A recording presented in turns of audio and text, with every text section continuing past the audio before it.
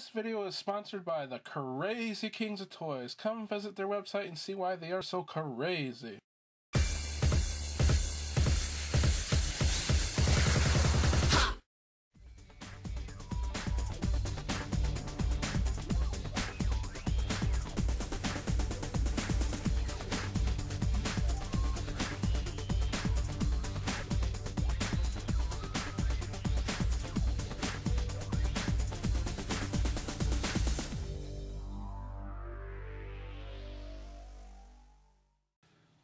Hello everybody, Tony Bears here again, and this is Off the Toy Shelf, a toy review show. And in this episode of Off the Toy Shelf, I'm going to be talking about Black Lantern Hal Jordan and Green Lantern Hal Jordan.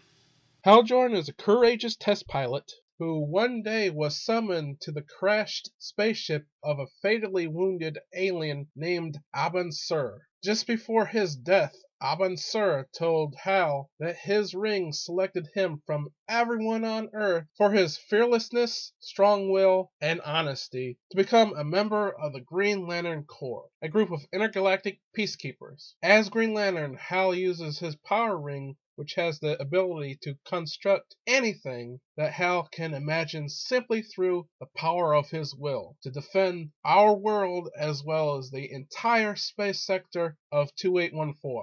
During the Blackest Night storyline, Hal was momentarily changed into a Black Lantern by the Black Lantern Spectre. Black Lanterns are zombie-like beings that have the ability to see the emotional state of others and feed on that emotion. They charge their rings by removing the hearts of their victims and turning the organs into energy that can be absorbed by the rings. Black Lanterns seek to eliminate all life.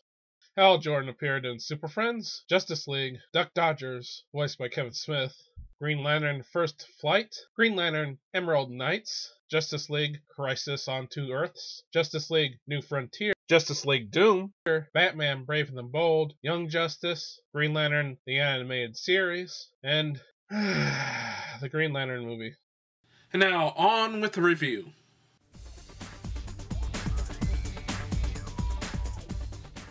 So here is Green Lantern Hal Jordan in his package.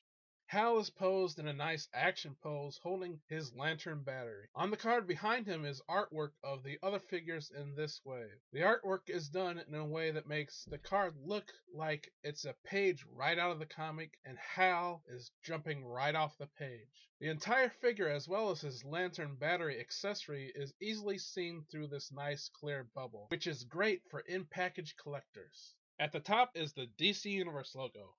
And at the bottom on the right is the choking hazard warning. And below that it says World's Greatest Superheroes Green Lantern. And you have to be at least 4 years old to have this figure. And on the left is some nice artwork of the Green Lantern Hal Jordan.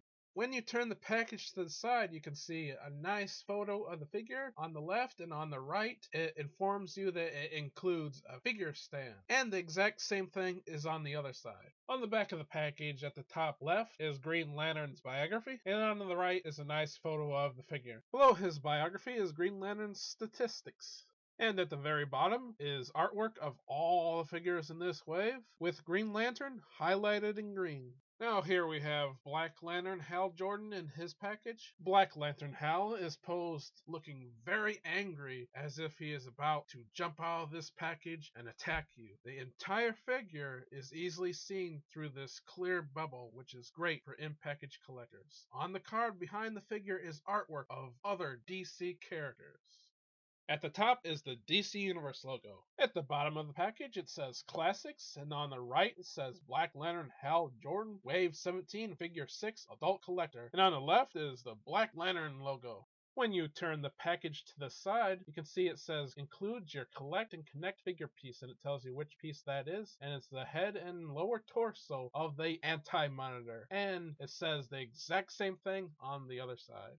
At the back of the package, at the top right, is Hal Jordan's biography, and on the left is a nice photo of the figure. Below his biography is Black Lantern Hal Jordan's statistics. And at the bottom, on the left, is all the figures in the wave, and on the right is the Collect and Connect figure, the Anti-Monitor. Now let's free these Hal Jordans from their plastic prisons.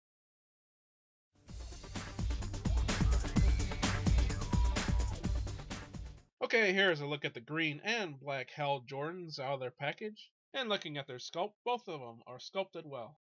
Both of them have the standard DC Universe Classics body, but what makes them unique are their heads and rings. The Green Lantern Hal Jordan's head sculpt is good, but it's kind of plain. The Black Lantern Hal Jordan head is also well sculpted. It's much more unique. He has a very angry expression on his face. The downfall to this is he has a permanent look of rage. He always looks like he is screaming. He kind of looks like he's going Super Saiyan. Because of this, you'll never pose him in a more casual pose. For example, you cannot pose him relaxed or having a casual conversation. You'll never be able to pose him having afternoon tea. The Green Lantern Hal Jordan Power Ring sculpt is very lacking. It's too small and the sculpt is not that good. On the other hand, the Black Lantern Hal Jordan's Power Ring seems to be the perfect size, and it is very well sculpted. I am amazed at how much detail is put into something that is so small. On the back of the Green Lantern Hal Jordan, you can see a rectangular shaped piece stuck in his back. I assume that this is placed here to replace a hole that is made to attach a cape for characters who have capes. I think that Mattel could have done a better job with this. As you can see, the Black Lantern Hal Jordan does not have this. The Black Lantern Hal Jordan was made later on, so you can tell that Mattel had fixed this problem. So overall, both figures are well sculpted, but the Black Lantern Hal Jordan clearly has a better quality sculpt.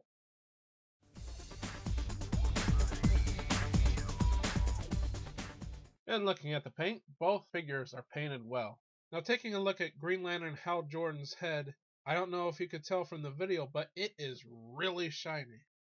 Now, I don't know if it's the plastic or the paint that Mattel used, but it's way too shiny for my taste. It makes it look like Hal has really greasy hair.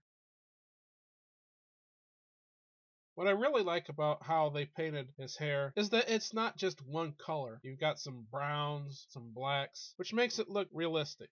Taking a look at the Black Lantern Hal Jordan head, you can see it's not as shiny, and he also has the different colors of brown and black in his hair. As you can see, my Black Lantern Hal Jordan figure has this little black mark on his chin. Now this isn't a mistake by Mattel, it's my own fault. It's just a little scuff mark. Whenever my figures get these marks, I always say it's just a mole. The Green Lantern Hal Jordan has some really nice shading on the green parts of his costume, especially around the abs. It looks really nice. Unfortunately, the Black Lantern Hal Jordan doesn't have any shading. Unfortunately, like most of the figures in this line, Green Lantern Hal Jordan's boots are not sculpted, rather they are painted on. The Green Lantern Hal Jordan's gloves are also just painted on rather than being sculpted, and as you can see there is also some bleeding as well. The Black Lantern Hal Jordan's boots, as well as his gloves, are also just painted on rather than being sculpted. However, the Black Lantern Hal Jordan's paint is much cleaner. Underneath Green Lantern Hal Jordan's arm, it is painted green where it should be painted black, and there's also some bleeding here. And I understand that it's painted this way because of the ball jointed shoulder, but I think Mattel could have done a better job. The Black Lantern Hal Jordan figure's underarm has the same issue. However, just like the boots and gloves, it has a much cleaner paint job. Neither of these figures have collars. There is no point at which their costume ends and their neck begins. The costume goes all the way up to the head, and this can look very strange at some angles. Both of the logos on the characters' chests look excellent. Each one is very clean and they both look very nice. So overall, both figures' paint jobs are good. However, the Black Lantern Hal Jordan clearly has a better quality paint job.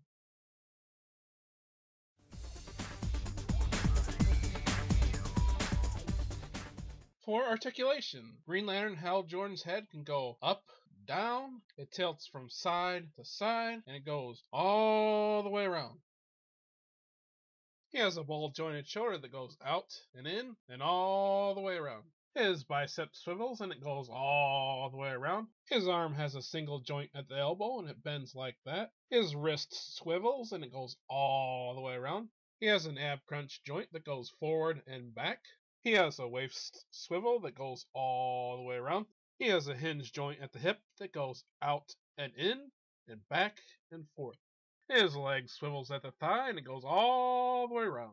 He has a single jointed knee that bends like that. He has an ankle joint that bends back and forward. The Black Lantern Hal Jordan has the exact same articulation, and his head goes up and down and all the way around. And it also tilts from side to side. He has a ball jointed shoulder that goes out and in and all the way around. He has a bicep swivel that goes all the way around. He has a single jointed elbow that bends like that. His wrist swivels and it goes all the way around. He has an ab crunch joint that bends down and back. He has a waist swivel that goes all the way around. He has a hip joint that moves out and in and back and forth. He has a thigh swivel that goes all the way around. He has a single knee joint that bends like that. He has an ankle joint that bends forward and back. Both these figures have some nice articulation, and you can get some really good poses out of them.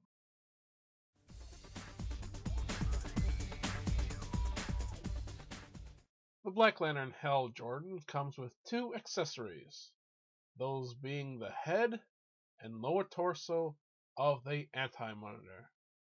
The Green Lantern Hal Jordan comes with 2 accessories, the first being his power battery, and his power battery can fit into his left hand like so. The power battery itself does have some articulation. The handle moves all the way around.